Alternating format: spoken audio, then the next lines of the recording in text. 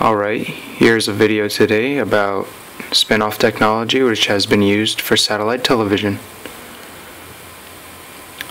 Here's just a couple pictures, starting from the beginning. We have colorless televisions, basic, then slowly you'll progress to colored television, and today we have our loving curved TVs, the ones that no one can afford. But all these things have to pick up signal, and there's the things that send it. Satellites like these send the signal. Well, actually, they don't send it, they bounce off the signal that's sent to them.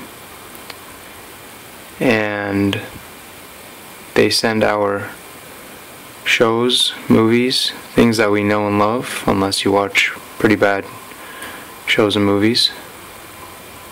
Now, don't forget, this is important. NASA did not build satellite televisions.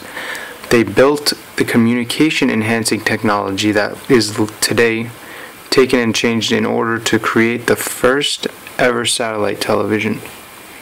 Except today we have the newly developed and more enhanced satellites. Now, towers like these are what send off the signal from the sender or the broadcaster.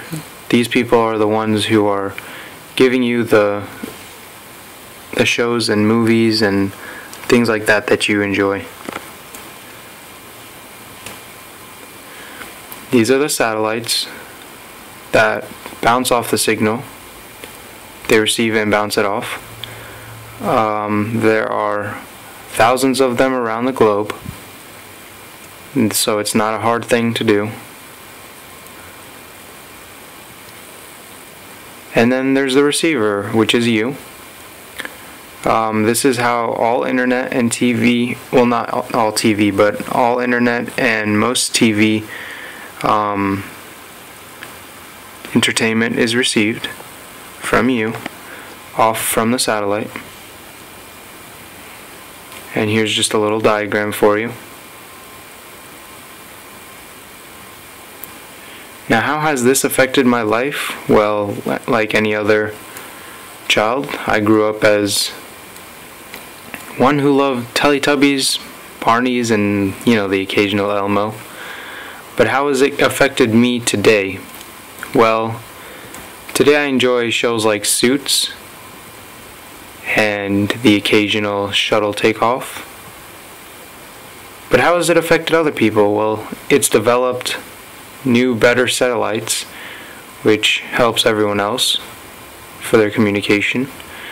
It's allowed development of better jobs and home installers, and it's created a faster communication network.